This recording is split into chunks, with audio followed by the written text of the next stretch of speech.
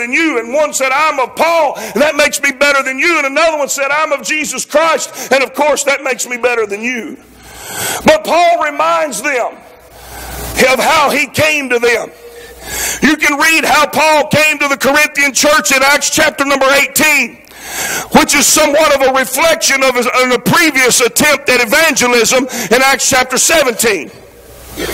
Now, as I wrote this last night and this morning, I thought it's somewhat presumptuous, Brother David, for me to think for Paul. It is somewhat presumptuous of me to think that I know what was going on in Paul's mind. But in Acts chapter number 17, Paul had an endeavor into an arena of knowledge and wisdom, and it did not end well. At Athens, on Areopagus, or on Mars Hill, which was the intellectual capital of the world at this time. It's where everybody that was a great thinker or a great speaker would go, and they would banter about their thoughts and their ideas. And Paul, who comes preaching the message of salvation and the resurrection of Jesus Christ, death, burial, and resurrection of Jesus Christ, is invited to speak with them on Mars Hill.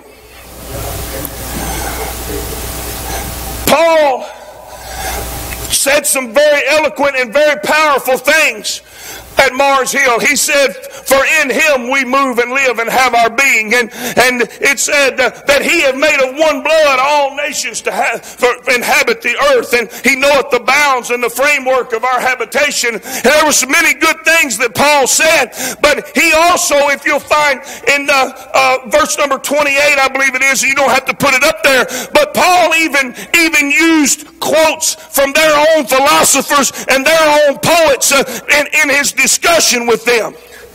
And at the end of Paul's talking, and we know that Paul, I'm not going to get into it all together, but Paul was academically and intellectually qualified to speak with these people. But when he got up there and he told them about Jesus Christ, when he got to the part about the resurrection of the dead, that was the end of it.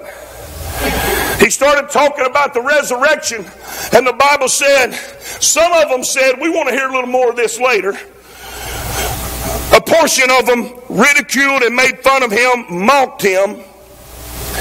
And even though there were some who believed, it appears to be Paul's biggest recorded failure when he entered with the power of the Holy Ghost and the message of the gospel into a carnal arena to discuss with them, even using their own writings against them.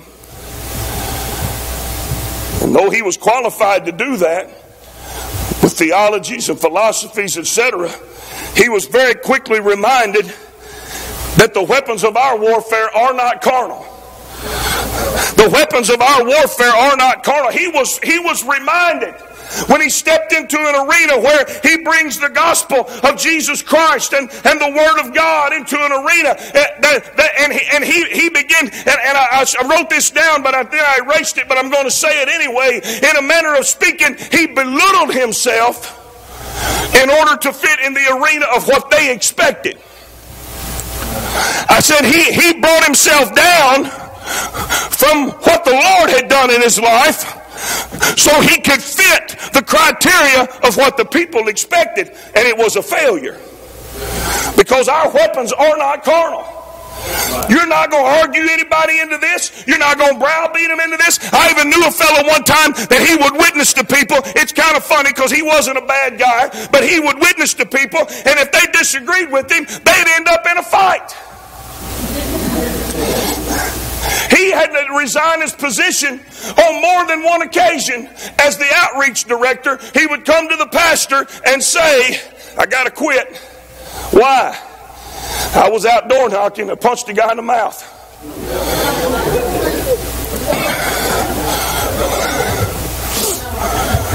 That's somewhat comical, but it in one way expresses the entire ideology of what I'm trying to share today. I want you to notice this in verse number 3. Let's skip to verse number 3. Paul said, and I was with you in weakness and in fear and in much trembling.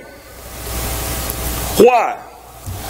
If you read the Bible, Acts 17, he's on Areopagus. He's on Mars Hill. He's among the elite. And they make fun of him and run him out of town, in a manner of speaking. Nobody told him he had to leave, but he had tucked his tail between his legs and took off walking. And he shows up at Corinth. And he says, I was with you in weakness and in fear and in much trembling. He is not coming to Corinth off of a resounding victory. He's coming to Corinth off of a defeat of sorts. He's coming to Corinth fresh off of, I just knew that I was going to show up on top of that hill. I'm starting to feel the Holy Ghost right now, so beware. If you're going to go to sleep, you better do it right now, because it's not going to be safe in a few minutes. He said, I just knew if I got the opportunity that I was going to get up there and I was going to tell them what the word of the Lord says. And I was going to preach the power of the Holy Ghost to them. And they were going to forget everything they'd ever heard. And everybody was going to drop all their stuff. And they were going to come gather around me. They were going to come gather around me and believe the Lord based upon my intelligence, based upon my philosophical thinking. Because you see, Paul moved himself into a carnal arena. Are you following me this morning? But then it didn't work out like he wanted. He preached. He gets. We have to understand. I don't really know how to give us a contemporary picture that would. It would be like. Maybe President Obama is standing there giving a speech, with the president's seal on the box. Y'all all seen that before? And it would be like him saying, hold on a minute. Pastor Keene, come up here and tell these people what you believe. So all the TVs and all the cameras and everything would be upon me. And I've got the opportunity to tell them about Jesus Christ and the death, burial, and resurrection. And they're all going to listen. And there's going to be people falling on their face throughout the entire world turning to Jesus Christ. So it is my great and distinct privilege and honor today to stand before you humbly, no good, saved by the grace of God, and tell you about Jesus Christ.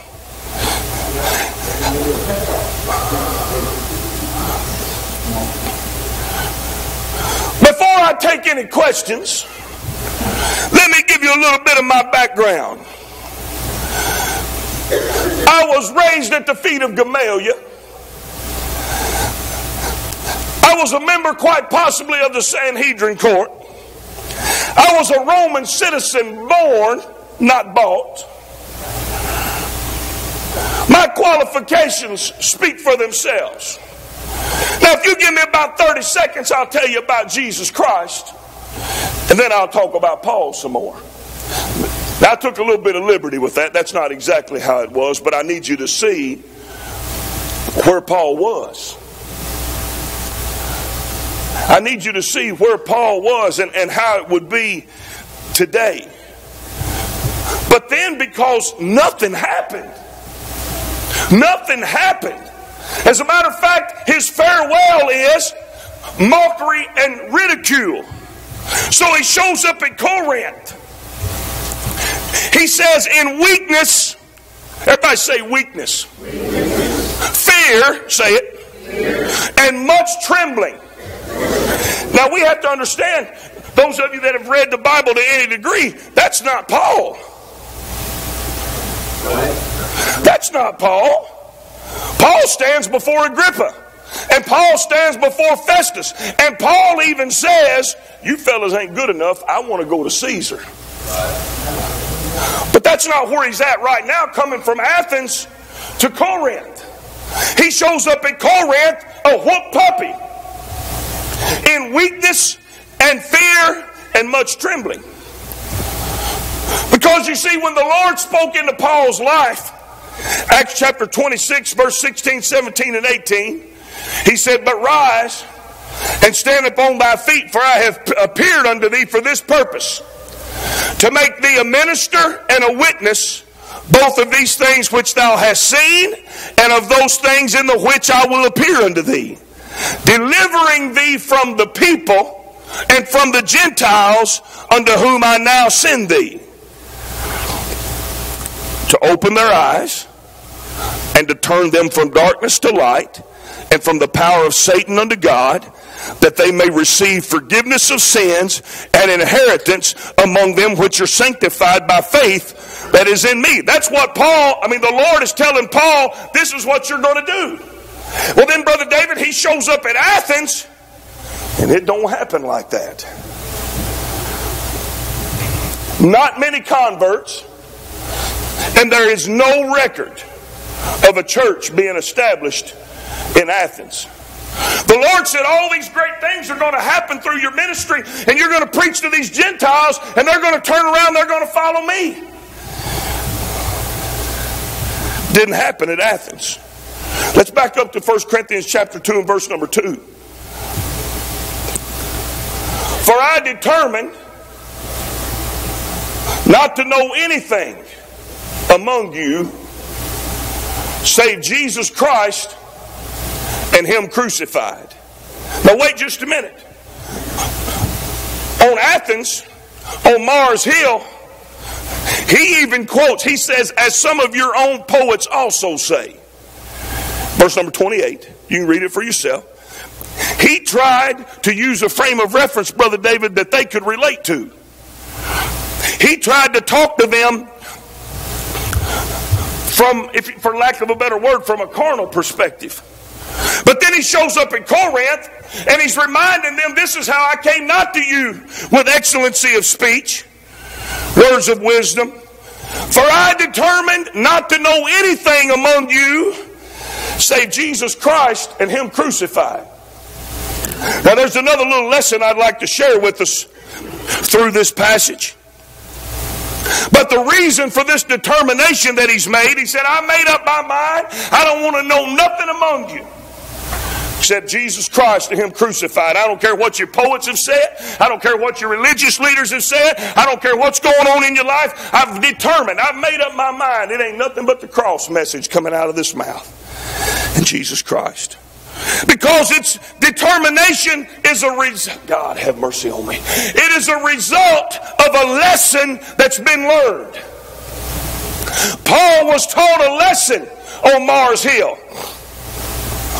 It did not come from the philosophers and theologians, but it came from God.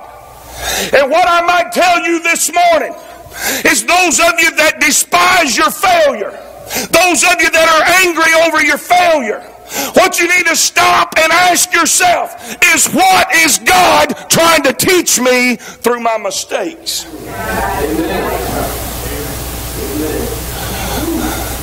We equate failure, automatic failure, as a sign that we're carnal, as a sign that God has abandoned us, God has left us.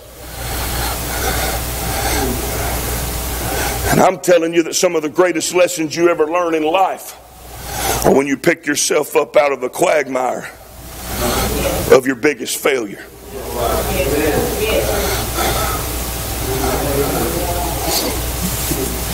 Paul learned a lesson. The lesson he learned is it ain't their poets that's going to save them. It ain't their philosophy and their theology that's going to save them. It ain't there to see, hear, or tell some new thing, which they were very, very adamant about doing. It's not an altar to the unknown God that's going to save them. He said, I've determined, I've made up my mind, I don't want to know nothing among you except Jesus and Him crucified. Because anyone who receives salvation, anyone and everyone who receives salvation will first visit the cross.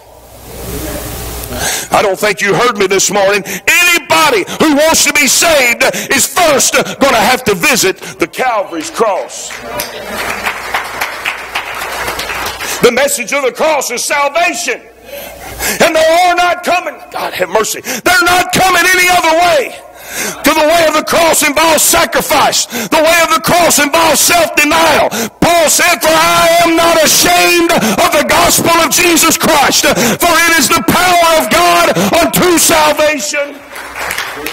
The gospel, 1 Corinthians chapter 15, you might write this down. 1 Corinthians chapter 15, verse 1 through 4 tells us the gospel. The gospel is the way of the cross, and it's the only way. The death, burial, and resurrection. Repentance, water baptism by immersion in Jesus' name, and the baptism of the Holy Ghost.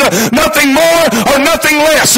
And Paul received a revelation that says they aren't denying me, they're denying you. And I've got to understand that all my responsibility is to love people and preach the truth. If they don't receive it, it's not me they're not receiving, but it's Him.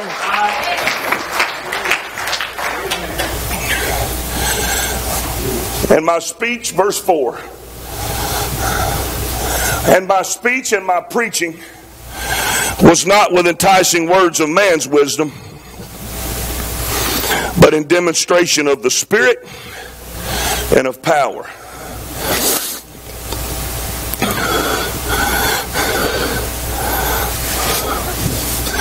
While at Corinth, Paul was somewhat disillusioned, certainly building on his state of mind from Athens. And you'll find in Acts 18 and 6, the Jews, again, coming off of what happened in Corinth, in Athens. The Jews at Corinth refused to receive Paul too. And the message he preached, and he made a dramatic proclamation. Acts 18 and 6. And when they opposed themselves and blasphemed, he shook his raiment and said unto them, your blood be upon your own heads. I am clean. From henceforth, or from now on, I will go unto the Gentiles.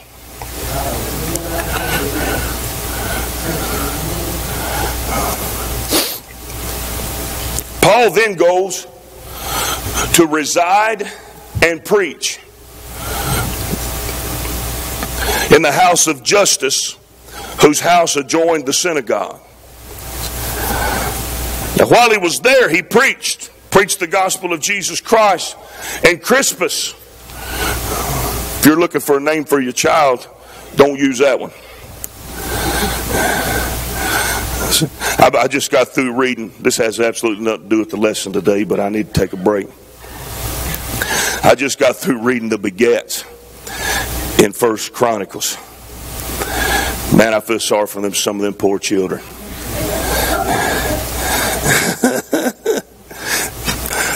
You come across a name that's got like 7 letters in it, and you feel kind of relieved. Because the ones you just got through reading had like 15 letters.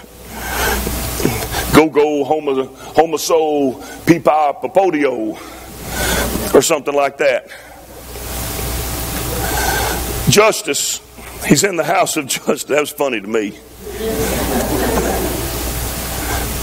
I remember Brother Chitwood came and did a comedy routine at a Christmas banquet we had one time. And he had somebody, maybe been Brother Zip, get up and read from 1 Chronicles.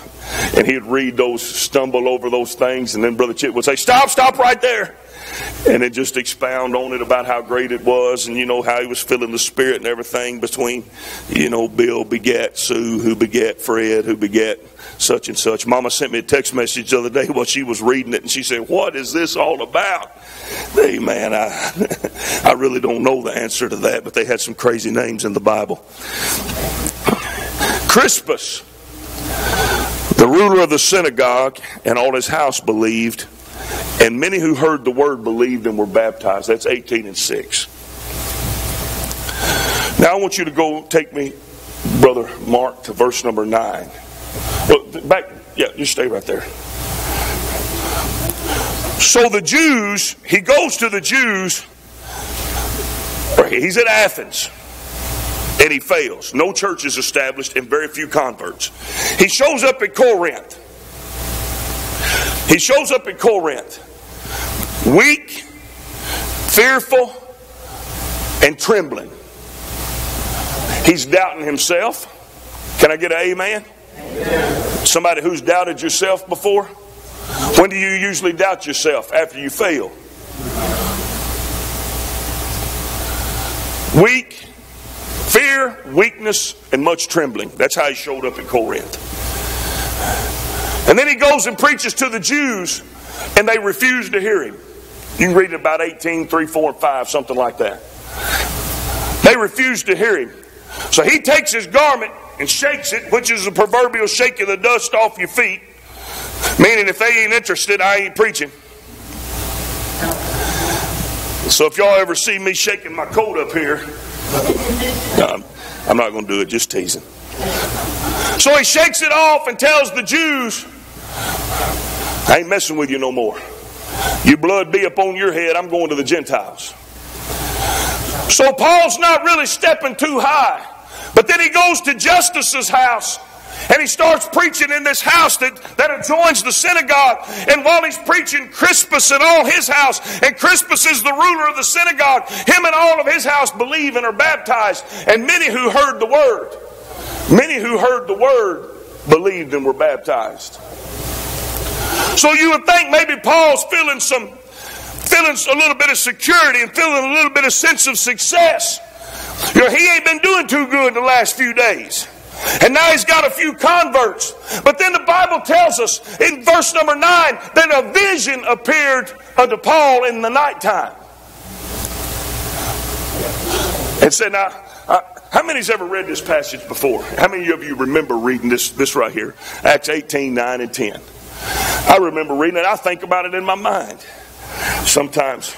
But I learned last night, today, I've been thinking about it all wrong.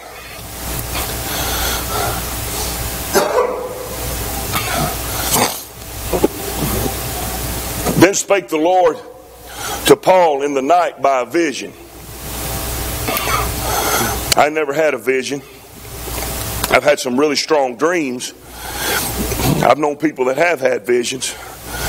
That's another one of those things I kind of like to, but I ain't sure if I want to or not. You know what I'm saying? Anyway. Then spake the Lord to Paul in a vision in the nighttime by a vision. And look what he says. Be not afraid, but speak, and hold not thy peace. Now, the Lord is not in the business of idle words. And I preached a message a couple of years ago, maybe about 3 now, and I've been thinking about preaching it again. But the Lord, you can have a smile on your face or your lip dragging the ground, and it don't affect the Lord. The Lord don't minister to the you that you show everybody else. The Lord ministers to the heart.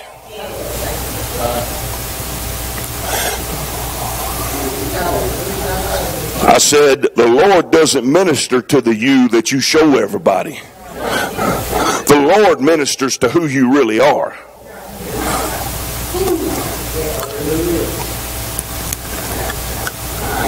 And Paul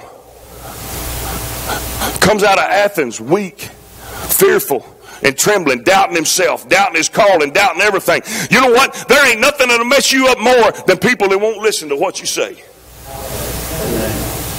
Amen. Until we heard this message today. Somebody said amen by faith. Come on now, you know what I'm talking about, man. You can shout all over the place, have a Holy Ghost throw down. You're still feeling goosebumps when you go home and chuck your clothes to get in the bathtub. And you stand underneath the shower and you forget to even wash yourself. It's like, whoo! Everybody ever been there before? I said, has anybody ever been there before? Y'all need to answer a brother when he hollers at you. But then you step out of the shower. There stands a mad kid. Then you walk in there all bubbly and stuff. And there stands your husband frying him some eggs, about to beat the skillet to death.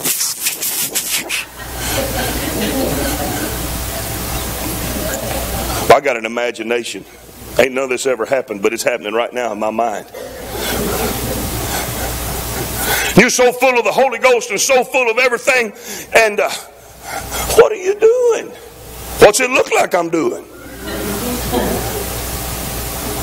I'm making me some eggs because you just stood in the shower and used all the hot water going, woo, woo, woo.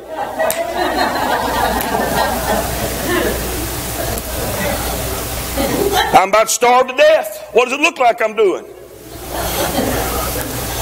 And then all of a sudden you done forgot.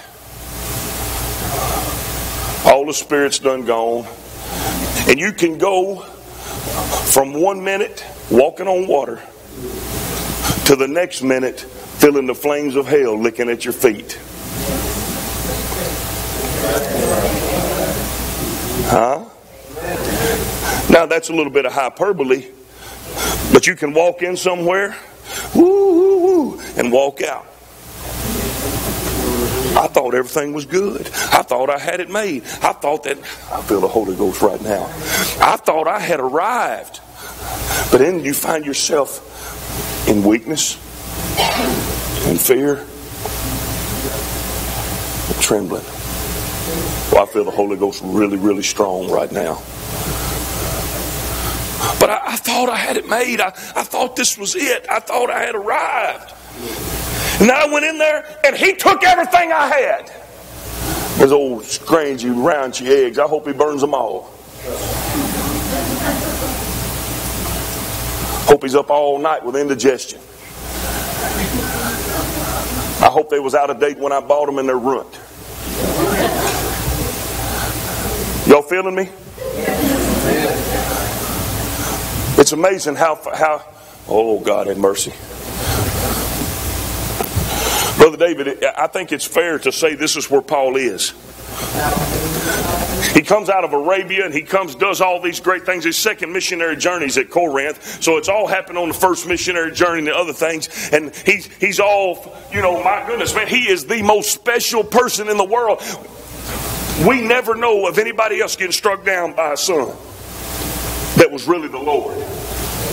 You don't ever see that happening by anybody else. That's how Paul became introduced to Jesus Christ. Because the light shined down and made him blind for 3 days. So now he's preaching. And he's having some success. But then the Lord comes to him in the nighttime. Everybody say in the nighttime. What is it about the nighttime? Huh?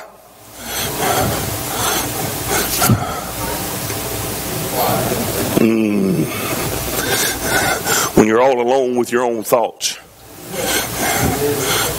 When you can be laying there in the bed like this and a million things going through your mind. This tells me, Brother David, that Paul ain't got the victory. He's preaching the message and man, I feel the Holy Ghost. My goodness gracious. I wish y'all could feel what I'm feeling right now. My Lord have mercy. And he's laying there.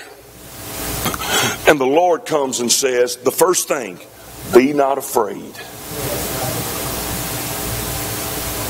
What was Paul afraid of? What was Paul afraid of? Now I want you to receive this word. You got to receive this word and we got to read it the way the Lord intended for it to be. Be not afraid, but speak, and hold not thy peace. Read the Bible. Read the Bible. Marcus, read that for me. The whole passage. Then spake the Lord to Paul in the night by a vision. Be not afraid, but speak, and hold not thy peace. What's going on inside of Paul?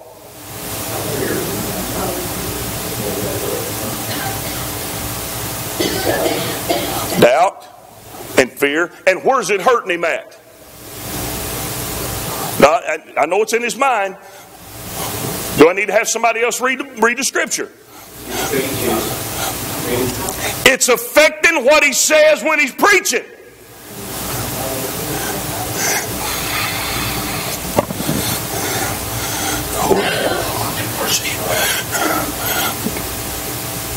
The Lord is not going to say, if you're hungry, The Lord is not going to speak to you and say, let me give you a drink of water.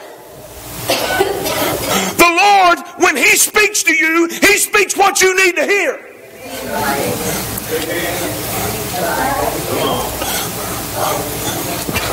Mercy. Paul, I got a word for you.